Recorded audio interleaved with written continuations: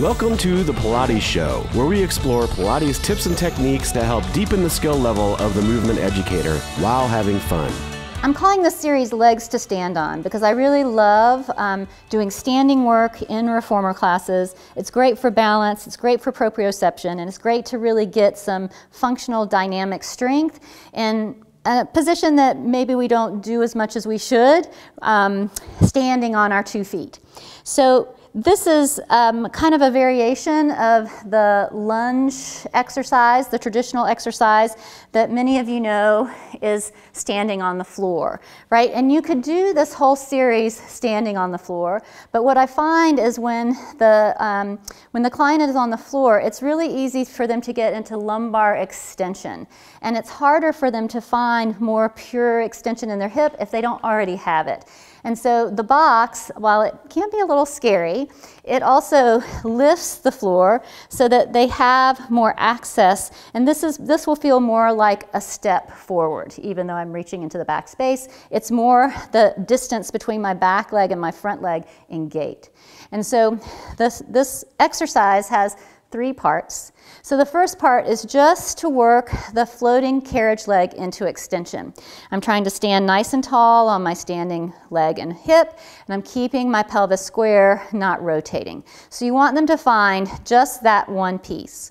And then after a few repetitions of that, you bring them into that pure extension, and then you have them reach the pelvis back. So I'm keeping both legs straight-ish, and I'm sending the carriage back by moving my pelvis in space. Notice this standing leg is not bending, and this one isn't reaching anymore. They're just staying where they were, and we're taking the pelvis back in space. So that's part 2.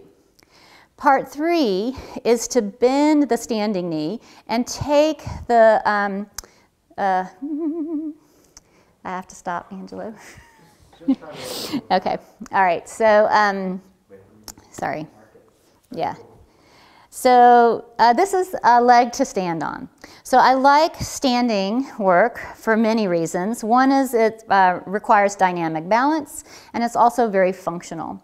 So I've brought the floor up here just to make simple hip extension a little bit more accessible for folks who find that very difficult when they're standing on the floor, not to immediately go into their lumbar spine. So this exercise has several parts that I pull apart and add on one by one. So the first step is just to work that neutral extension of the hip. And we're trying to separate the pelvis from the leg bone and just work whatever extension they have. And then from there, you're going to have them reach back and hold.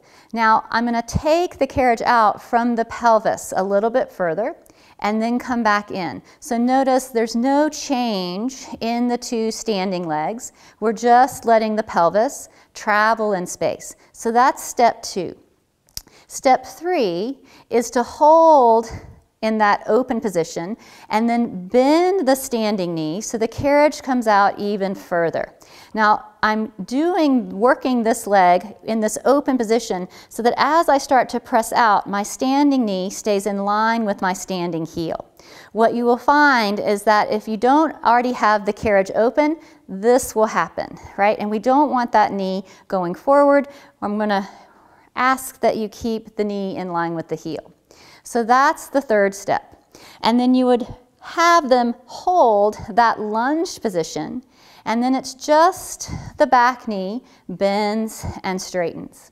So here again, we're really working the dynamic balance, we're working both hips, and we're having to stand strong in the core. And so you finally bring them into what would be almost like a knee stretch here. And then to come out of it, you just reverse and pull everything back home. And of course, you repeat it on the other side, so you have 2 legs to stand on. That's it for today. If you have a different take on today's subject, or if there's anything you'd like to see covered in an upcoming episode, we'd love to hear from you. See you next time, and never stop learning.